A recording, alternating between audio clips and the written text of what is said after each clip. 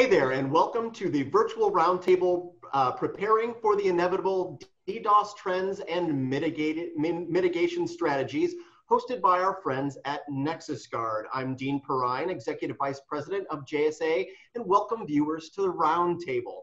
In this roundtable, our panelists will discuss the changing face of DDoS attacks and what you can do about them, including a comprehensive and actionable plan to both mitigate DDoS attacks and monetize your anti-DDoS solution while retaining key customers and attracting new customers to your network and services. A couple of quick housekeeping notes really quickly here.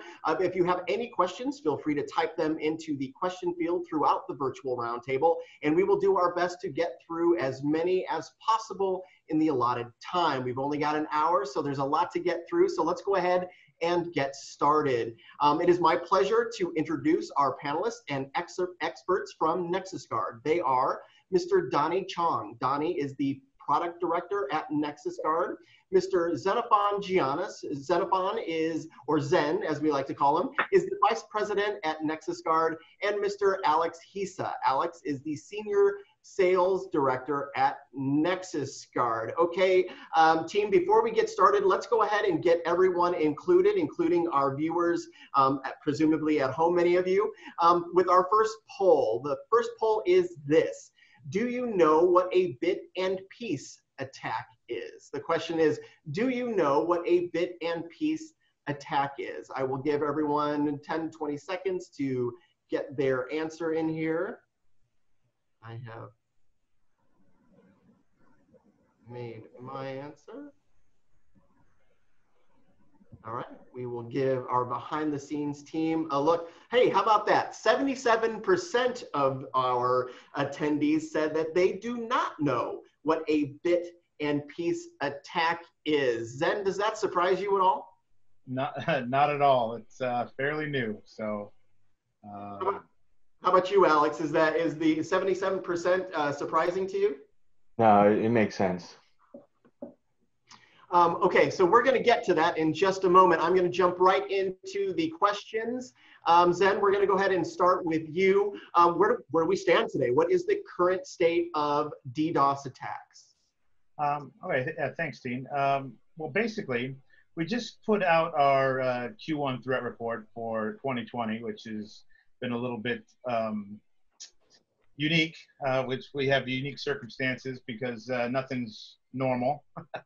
But what we've seen, the patterns we've seen this last, well, the first 3 months of 2020, because, so the pandemic kind of hit right about the middle, like February, March. So what we noticed in March and April, we had the most an unusual increase in DDoS attacks that we haven't seen normally. So year over year, it was a 280% increase, and then quarter over quarter, it was almost from Q3, or actually Q4 of last year, almost 550% increase. So that's a lot. And usually Q1 is off season, so we're not really expecting a lot of attacks. Like, people take a break, after the holidays. Even the DDoSers don't want to be hitting everybody. If they were attacking people during all the holiday stuff and Christmas, things like that, things kind of settle down. Not a lot of stuff going on. So it was unusual. And what we think is that because more people are working from home, even the DDoSers are bored, and there's a lot more easy targets available. Now, the motives behind the attacks that we've seen, they're usually three categories, right? So they're usually either politically motivated, retaliatory, or some kind of organized crime.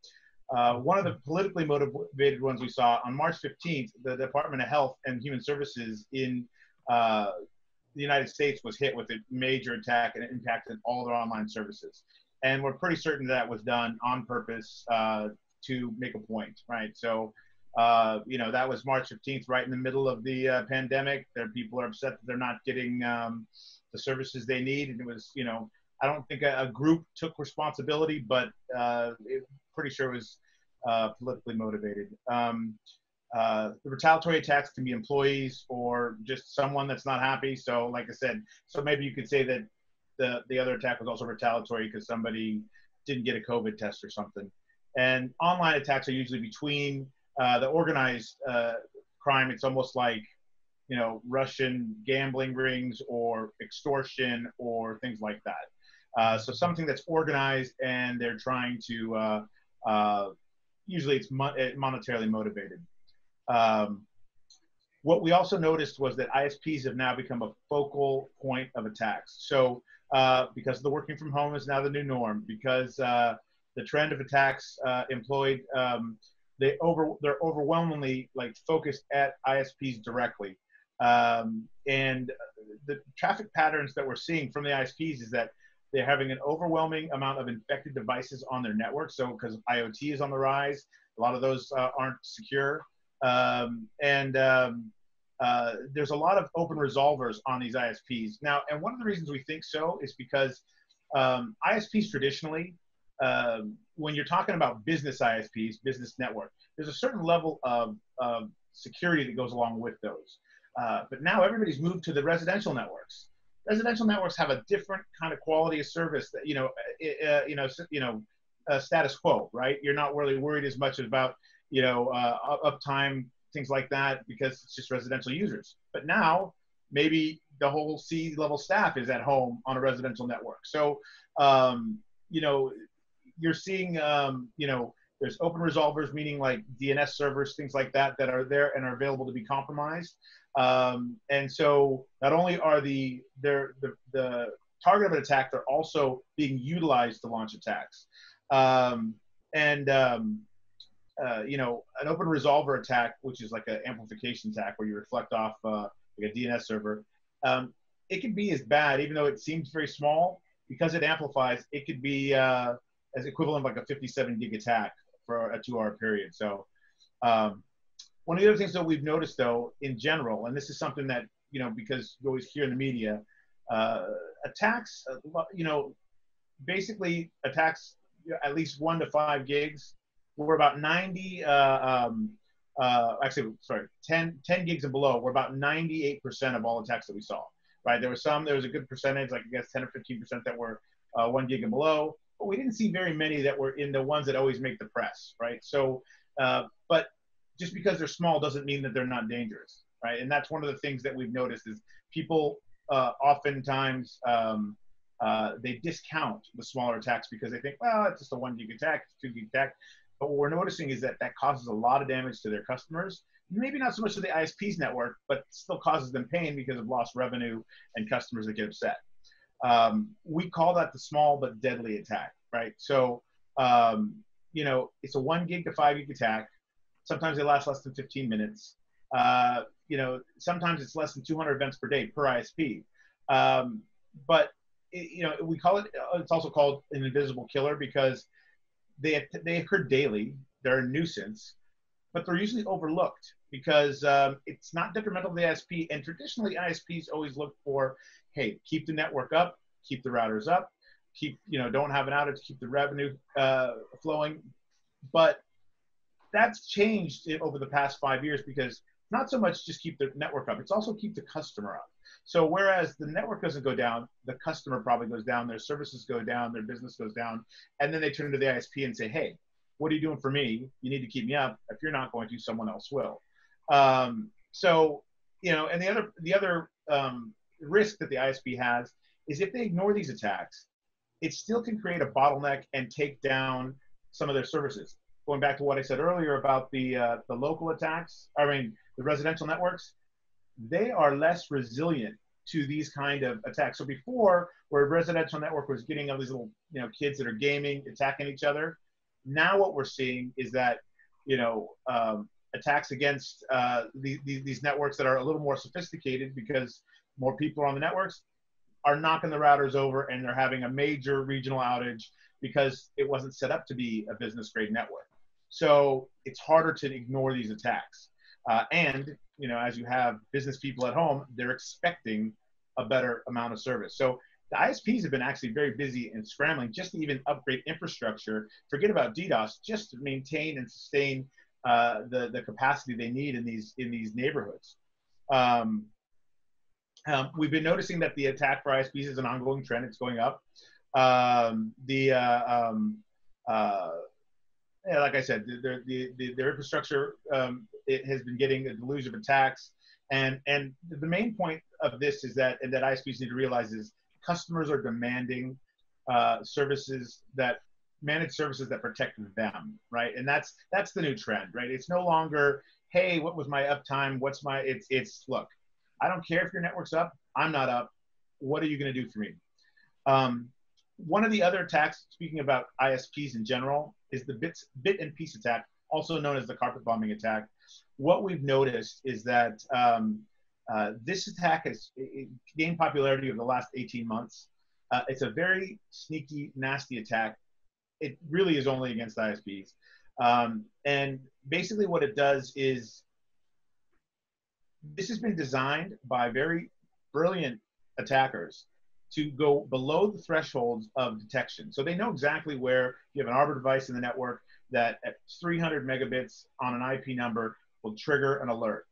Well, what they've done is they go, okay, well, we're going to send 200 megabits per IP number, and then we're going to basically roll it across several /24s, you know, so 256 IPs back and forth, almost like a sprinkler that's sprinkling along, going back and forth.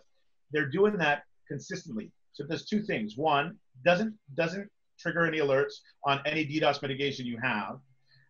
Secondly, when you do manually see it, it moves. So it's moving back and forth. So the IP number that you would have tried to mitigate no longer is affected. It's gone over to the next one.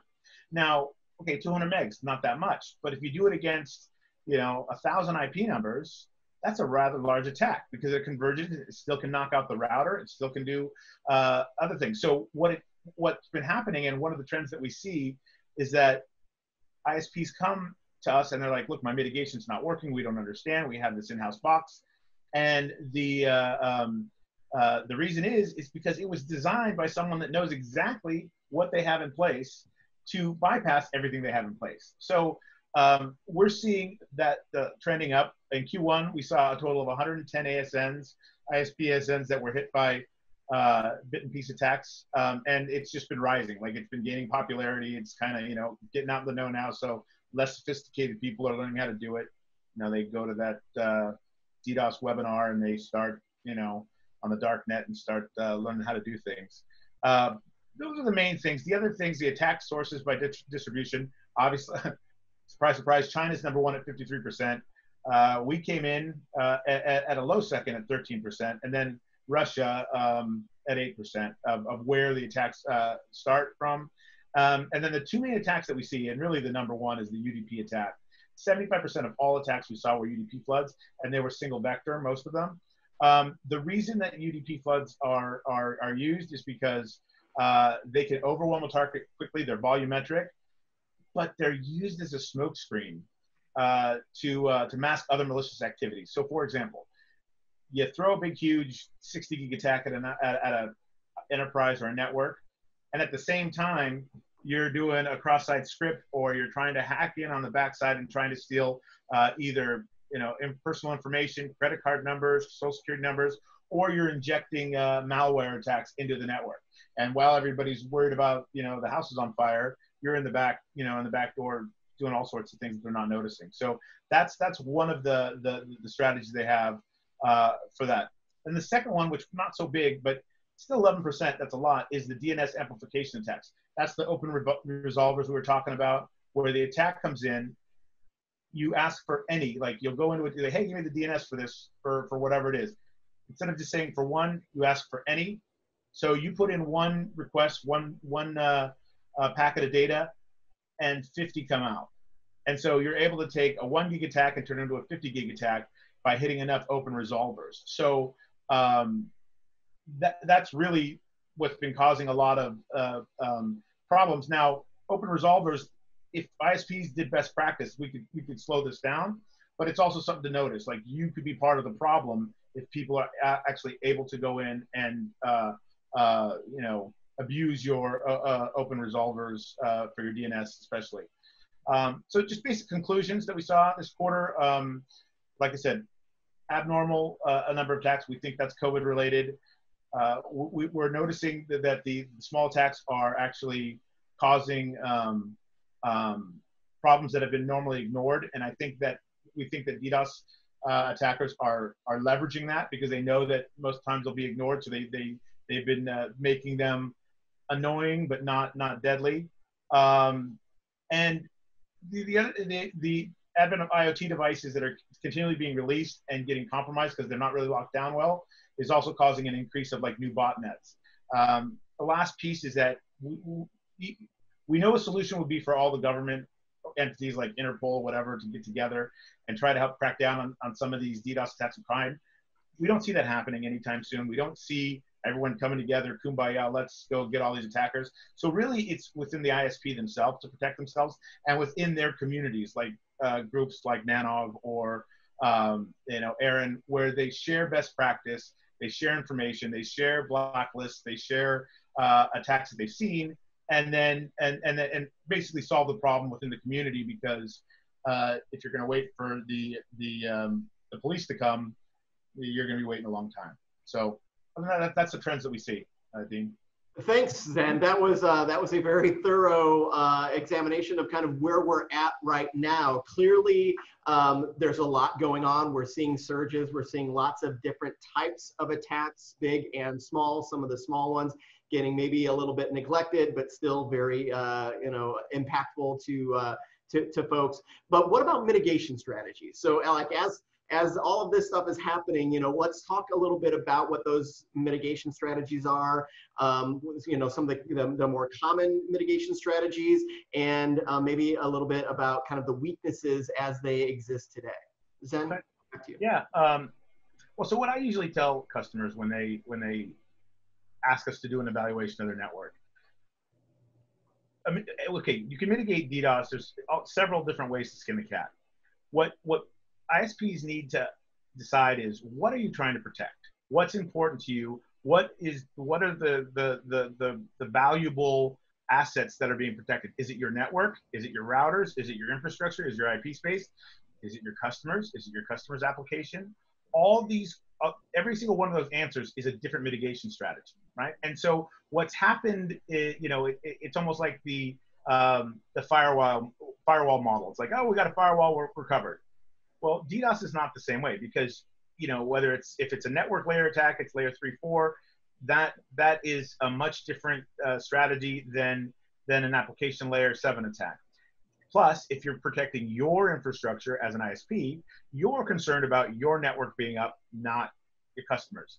But if your customer wants to be up, then you're protecting their routers as opposed to yours, as well as yours as well. So the couple different, in that light strategies, there's the on-prem device, right? I bought a firewall, I put it in. I bought a DDoS device, I put it in. That can work.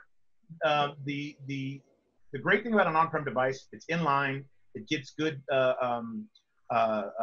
alerting and detection. It knows what's going on the network at all times. It's fast to react. It can mitigate attacks. The problems with an on-prem device alone is if an attack comes in that's larger than your upstream capacity, it's going to block upstream, or your upstream providers or peers are going to block the attack, basically null route. And so you're still going to become offline, because let's say you've got 20 gig attack come in and you've got 20 gigs of upstream capacity. That's going to be full. The box won't be able to do what it's supposed to do. The other problem with that is you're going to need several different boxes for different types of attacks. If it's a layer 7, you're going to need an application layer device, as opposed for your customers. You need a layer 3, 4 device, almost like an Arbor TMS or one of those for the network layer. And then if you're doing web application firewall, you need a WAF device of some sort that will do all those protections. So that's an issue. There's the cloud-based only, which folks like ourselves, Akamai, tons of the new stars, they all provide a cloud-only kind of solution where it's network layer, and you run a BGP, you swing over the traffic, goes to this there's several global scrubbing centers. In our case, we have 9. So we come in there, scrub the traffic, we give the clean traffic back out. Great thing about that, usually large capacity. You know, we have 2.4 terabits. That's pretty much standard. People anywhere from the range of 1 terabit to 6 terabits is what people say that they can consume, which is more than enough. But the issue there, one, it's not in line. So there's latency from detection to reaction. Usually time to mitigate 15+ minutes, depending on the time it takes to swing traffic, things like that. I'm going to jump into our next question. Let's talk about the network versus the customer. There are common challenges that I'm sure that you folks have seen for ISPs, CSPs, for protecting the network versus protecting that customer. Can you talk about those challenges? Sure. Well, like I was saying before, I don't know where I got cut off, but traditionally the ISP is looking to protect their infrastructure, right? So what we've seen also happening is that the solutions of yesterday are now trying to become the solutions for today, and it's not a very good fit, because if you've been out and bought a ton of Arbor in the past to protect your network or any other devices, they work great for your network. They're not set up to protect your customer. You know, back in the days when I was working at AboveNet, the old ISPs, we didn't care about the customer's network. We only cared about our network. We wanted to keep the network up at all costs, and that's it. DDoS was your problem, Mr. Customer. You're probably, a spammer or something. Well, that's changed now. It's become more mainstream, and the customers are, like I said, requiring it. So what was a sunk cost in the past, the ISPs are now saying, okay, yeah, we have DDoS. Yes, Mr. Customer, we can protect you too. But it's not set up to be a fit like that. Yes, you're providing almost, clean pipes. So what you give to the customer is, you can say there's no DDoS on it, but it's not set up to be profiled around their traffic. It's not necessarily productized for them. So, being able to basically you're going from being a network that has DDoS protection to becoming a managed security services provider, right? And that's what customers want. They don't want to deal with it. They want you to take care of it. They want you to have a SOC. They want you to, the DDoS comes and you take care of it, and they just keep doing what they do. So that's a challenge, because if you're going to do it in-house, you have to buy more boxes. You have to, and most ISPs we've seen are trying to separate, right? They go, well, this is our network, this is the customer's network, this is for the customer product. So we have 2 different groups running it. This is a product, this isn't. So they have to decide how they're going to do it. They have to set up, if they only have a NOC, they have to set up kind of a SOC, and it's a much different game plan. You have to hire engineers that know how to, that are relevant with DDoS, which is expensive as well. And then it takes a while to what do you call it? Burn it all in. So there's costs. We've seen a lot of customers, they go out and they buy all the gear. They're good for their network, things like that. Then they start trying to provide it as a service. Big attack comes in. They have no clue how to do it because it's something they haven't seen. It's more of a customer level attack rather than an ISP level attack. So they really haven't seen it, and it's a disaster. So, the challenge is make versus buy, right? I mean, are you going to hire somebody to kind of do it as a managed service? Are you going to do a combination of the two? Are you going to have your staff do part of it? Can you afford to do any of it? So how do you, the challenge is, how do you stay relevant? How do you meet the needs of the customers? Also, a lot of the customers now, they're moving hybrid cloud, right? They're half on your network, half on someone else's network. How do you help them be protected in all of that? Because like I said, they don't really care what your problems are. They're like, hey, I want my network protected, and I want my my applications protected. So how are you going to help me? So that's pretty much in a nutshell the challenges. And then we have some customer examples. I think actually, Alex, you have some examples of some of your customers in Latin America that we had. You want to tell us a little about that? Yeah, Sure. Zen, you're actually segueing better than I could myself. That's exactly my next. We talk about these challenges, and we talk about those your partners, but how about some real world examples? Alex, go ahead. Sure.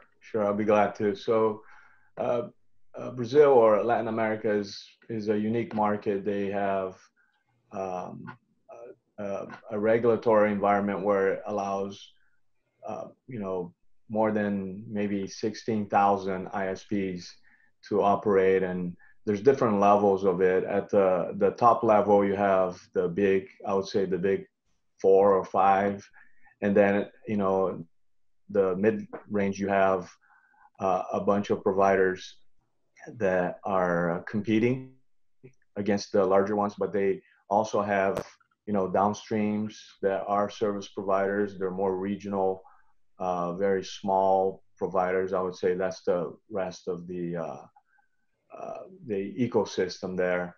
The challenge is, as Zen was indicating, is that they are trying to protect their own networks, but they also need to protect the customers' networks and perhaps applications. So with the lack of expertise, maybe in South America, but we've seen that around the world, with the lack of expertise and limited budgets just to start up a DDoS practice. They've turned to somebody like NexusGuard and said, what can you offer? Is it a managed solution? What do I have to do? What resources do I need to start up a DDoS practice? And oftentimes, these customers come to us because they're being attacked. So it's an emergency situation. They need to have some kind of protection. And I think, we've been able to provide that type of protection and management, not only to protect their infrastructure, but to be very specific and very precise in mitigating attacks against their customers, which is a huge differentiator. Gotcha. Zen, anything to add to that? No, I mean, basically, like Alex said, it's we're seeing more and more of the customers come to us and say, hey, how do we add this? We're going to lose business if we don't have it. Help us. And either they've tried something else or they're coming straight out of the, just fresh, because usually the number one thing is a big deal is on the table and the customer's saying, I need DDoS mitigation and it needs to be this. If you don't have it, you're out. And so money talks, and then the executives scramble and they go, get us a DDoS strategy so we don't lose this business. And then that ends up, driving the business. Otherwise, otherwise it's like, okay, we'll get there when we need it. But when they see the money, that's when they take action. Very good. Also chime in here a little bit more on, we had another case study, if you will, of an ISP based in Nigeria in Africa. And, if you know the infrastructure there, most providers, they will loop back to London or Amsterdam for connectivity. And there's very few, if any, mitigation scrubbing centers in the continent. So we had one of those ISPs come to us because they wanted something local, number one. Number two, they needed that competitive advantage, right? You don't want to just be selling commodity like colocation or DIA, internet access. And then the other thing is they wanted to have more control. Instead of getting mitigation from an upstream provider that is not meeting the needs, they wanted to have that type of control.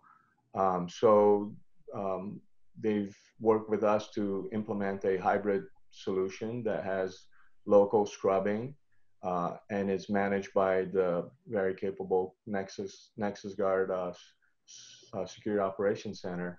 And we have a really good partner that's got really good presence in the continent, whereas that wasn't even existing until then.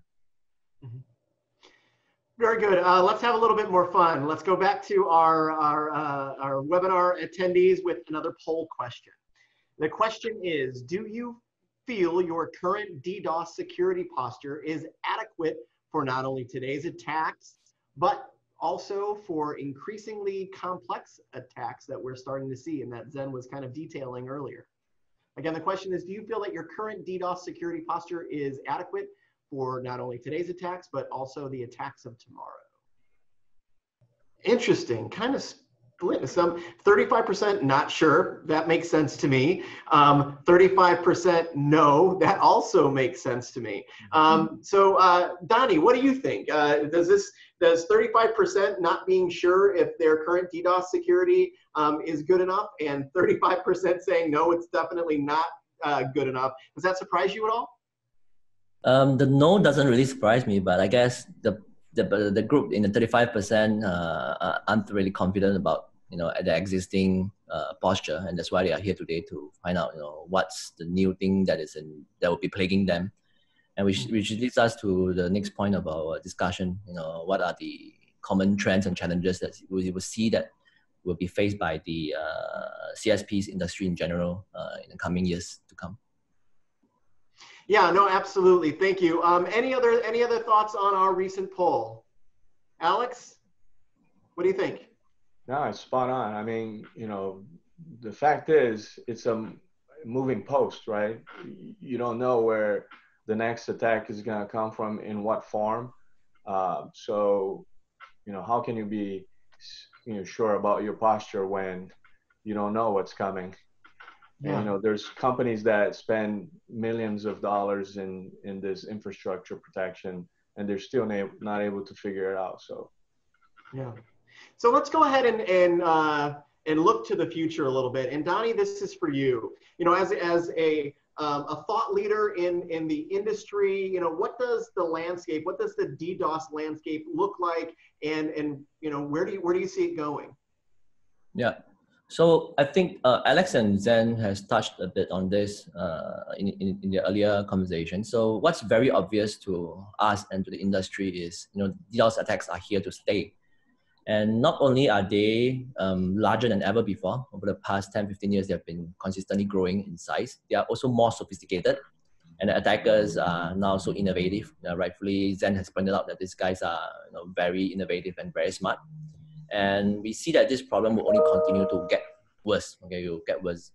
And what we have seen increasingly as well is that while CSP might not be the intended targets themselves, because of this new up and coming attacks, these innovative attacks that is crafted to take down the CSPs are now getting more and more impacted by DDoS attacks, especially with the beat and pierce attack or the carpet bomb attack that Zen has brought up earlier.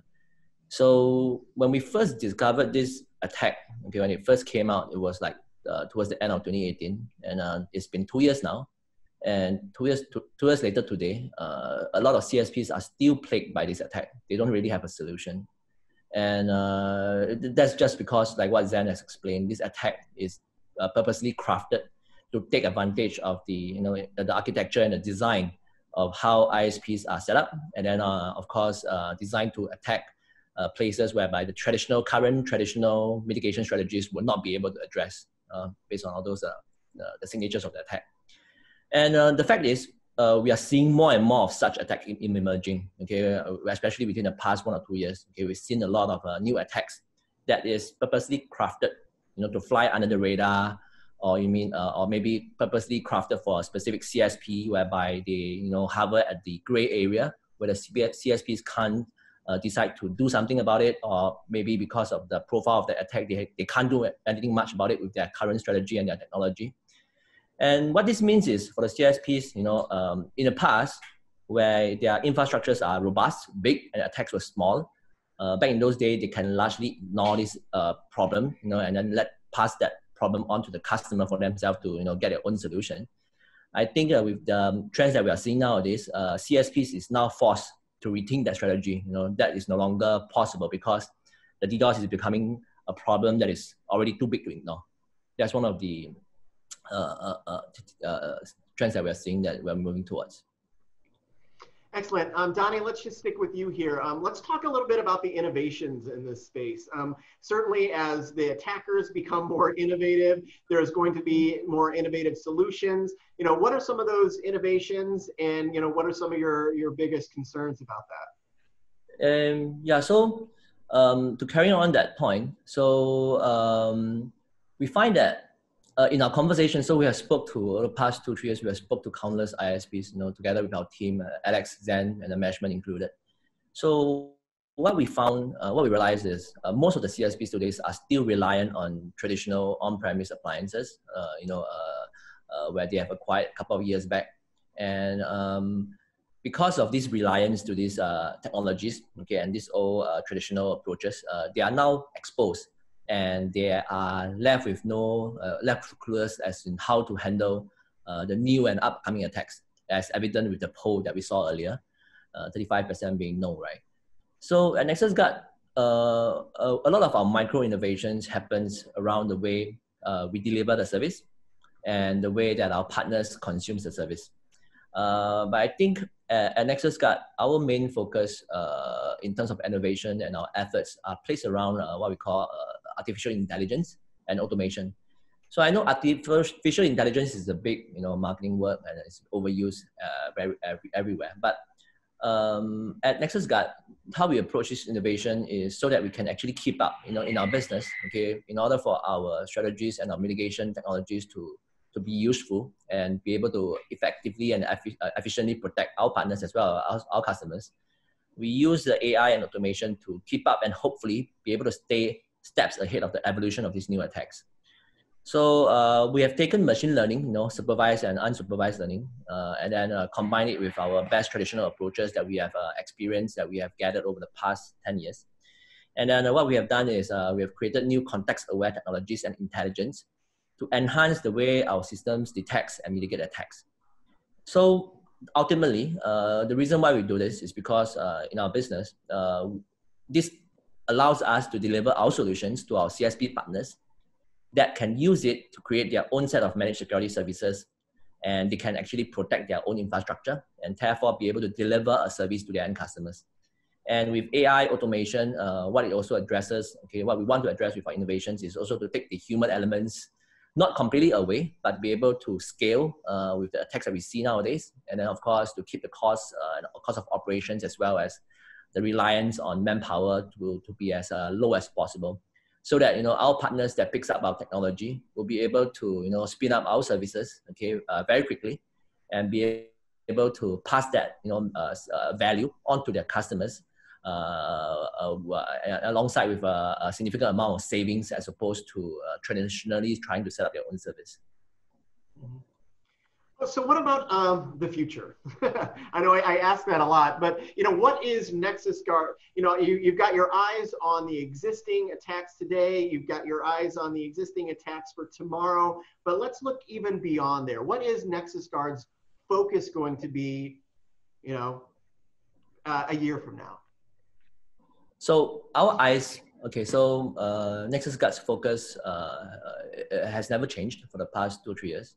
So our eyes are still set on this CSP's space because like all the trends are pointing towards, we feel that the problems and all the challenges that the CSPs will be facing is going to just get worse, with 5G networks, with 100G backbones, upgrading and stuff like that. So our focus is to continue to enhance the way that we deliver our service, okay, so that we can actually deliver a true and smart hybrid solutions that can deliver, namely 3 things for our partners and our customers.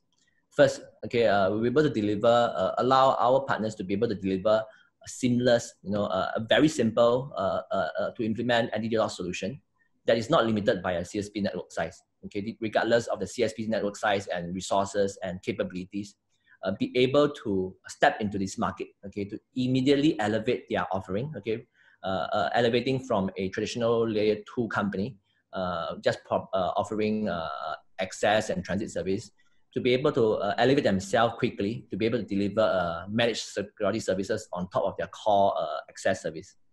Number 2, with the innovations and our focus would be able to bring down significantly the cost to offer that solution, both in terms of scalability and in terms of being able to back up our partners in terms of mitigating the largest attack that is yet to come.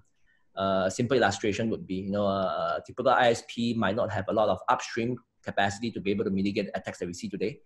But together with the program and partnership with NexusGuard, okay, they can leverage on our global distributed infrastructure to take advantage of our 2.4 terabits of infrastructure, as well as the other partners within that same ecosystem, so that they do not have to actually bring on those attacks themselves, okay, and therefore saving a lot of cost on that.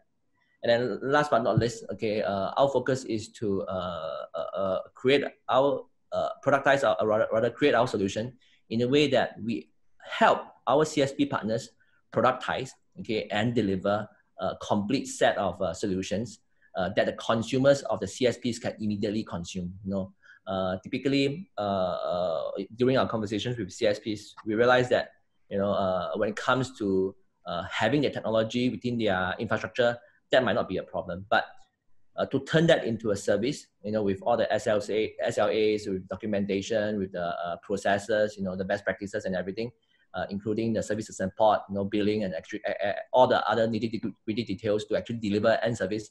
That is usually one of the main challenges that the product house within the CSP would face.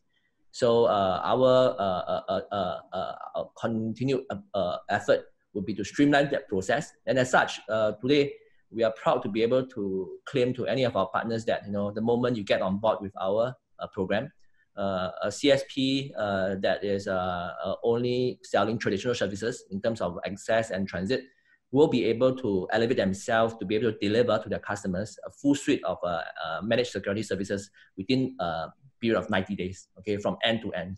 So that's something that we are proud to, and of course, we will work towards shortening that implementation period, maybe even half the time in the near future. Excellent, Donnie. Thank you very much for that. And team, thank you very much. We have done an amazing job of staying on task today. We've got about 15 minutes left of our time.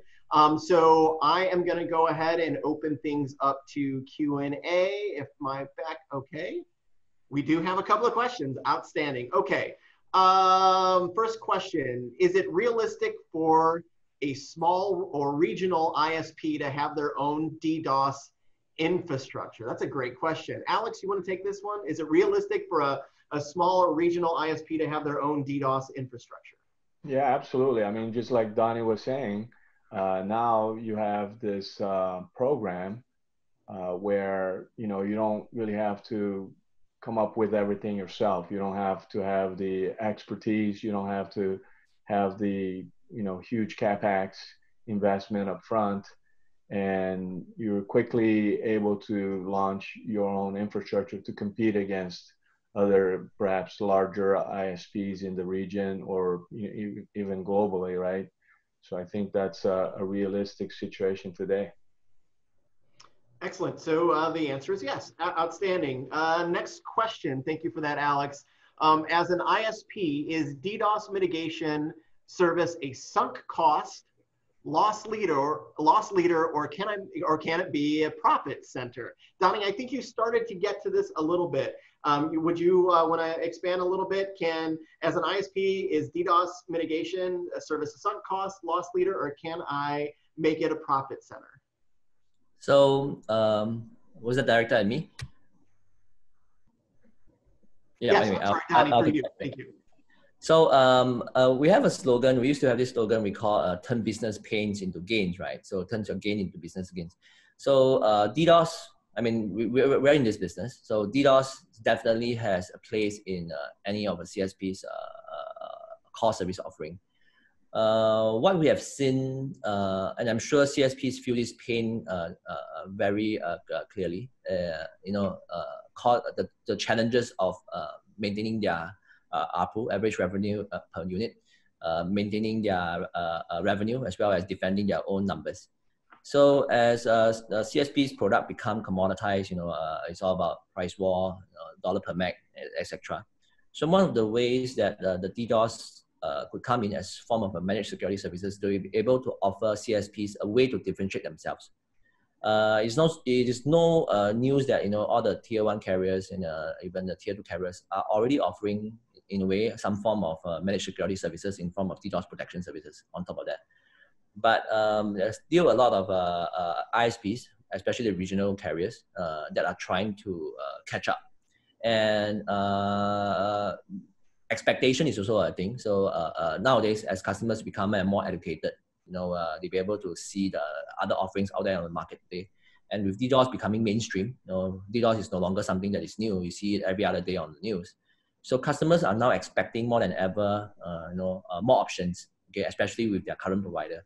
So I wouldn't call it a sunk cost. I wouldn't call it anything else, but it has more or less become a basic expectation of your customers. If you are not able to even offer that as a offering and an option, free or otherwise a premium service to your customers, then you're going to fall out of favor. Your customers are simply going to go on to the next better provider, simply put. So in a way, it becomes a profit center then. So you can use, if you look at DDoS as a enabler for you to be able to get into markets that you have not gotten into before, that would greatly help your business. So an example of a success case. So one of the carriers, one of ISP, regional ISPs in Asia, which has never had a foot into the government services because they didn't have a managed security offering. So they were traditionally offering, broadband services, IP transit, connectivity, internet access to enterprise and home users. And they have never been able to get a foot into the government services because they didn't offer any security services. And with the partnership with NexusGuard, okay, with us being able to inject our technologies, process, and people into their business, what has happened is we've enabled them to now participate, become one of the main contenders for government security services, because now they have the ability to offer, on top of their access services, managed security offerings. So that definitely has brought them new revenue. So that's actually a profit center for them now. Very good, thank you. I think we'll take one more question. All right, here's another fun one. Do you think that the advent of artificial intelligence will solve the DDoS problem without the need of human intervention?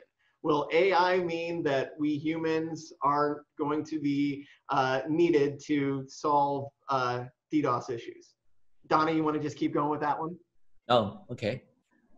Yeah, well, we're pushing the boundaries of AI every day, right? Personally, I think we are not at a stage where they can totally replace humans yet. I mean, don't get me wrong, okay, AI can be very, very smart. But in terms of DDoS, when it comes to, which I mentioned earlier, the attackers are now getting very creative, okay, and they are very innovative. And our SOC still plays a very important role, okay, based on their experience and based on our humans' ability to react to unscripted situations, are still necessary in our day-to-day design and delivery of services. Although we have taken all those aspects, in a way that our humans are providing response to unscripted situations, we put that all into, we pump all those data into machine learnings and to our AI system for modeling and stuff like that. But the human factor remains a very important aspect of the whole solution. And we still believe that a competent SOC is the anchor of what would make a solution reliable. And that is also why, even though with our AI technologies that we are boosting it up, we have also put in special efforts to create a branch within NexusGuard with what we call NexusGuard Academy, that is aimed to provide professional training courses to our partners and their staff, so that we will, together with our partners, try to overcome the human shortage, or rather the human technical expertise shortage in the cybersecurity field.